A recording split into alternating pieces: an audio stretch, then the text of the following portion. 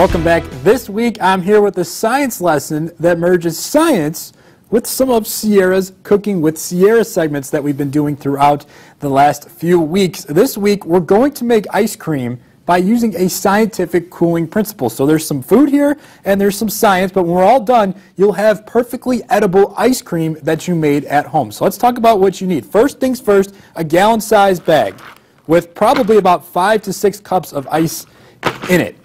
You'll need a quart-sized bag, just one. If you have, maybe if you're doing this as a family, whoever wants ice cream, everyone should have one bag because that's about one serving size per person.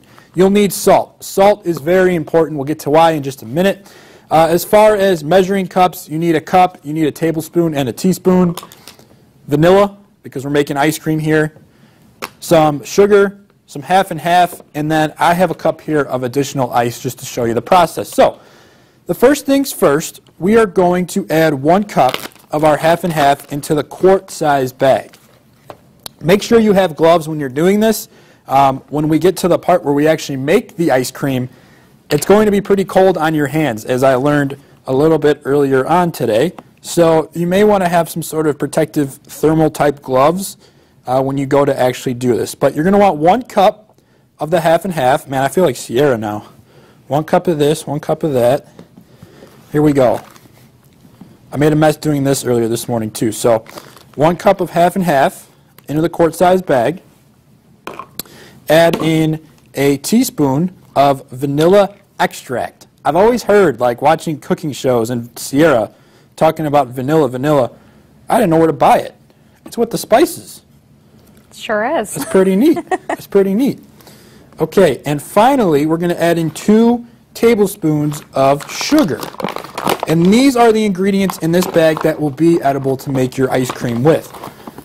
Once you finish this, make sure you get all of the air out of the bag.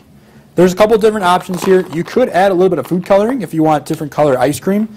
Perhaps if you have a recipe to make a different type of ice cream, which I don't, obviously. That's why Sierra does the cooking around here. You could try to add some different ingredients into the bag. But make sure you get the majority of the air out. Seal the bag, and then you're good to go. So this will become ice cream in a matter of time. Over to our large gallon-sized bag of ice cubes, you need to add salt. Salt, this is the science of it. Salt reduces the melting point of ice. Okay? So we add a fair amount of salt, and I'm just using normal table salt here, onto the ice, a fair amount of it. We'll add our mixture into the bag, and then we'll add a little bit more ice cubes on top. But as I said, the salt, when it interacts with the ice, it rapidly reduces the melting point of the ice, which will allow our mixture to rapidly cool. Now, what we're going to do is you're going to need to spend about 5, 7, 10 minutes or so really shaking this up, okay? I spent a lot of time doing this morning, so I already have a pre-made mixture. Sierra, I want you to give it a try. It's your turn. We'll turn the tables here. Let me know what you think of my ice cream. This is odd. I'm not sure how I like this, being on the other side of this, of course. Yeah. It's ice cream. Really? It tastes good. Okay, so... It's perfect. And what you have is a pretty soft, like a soft serve.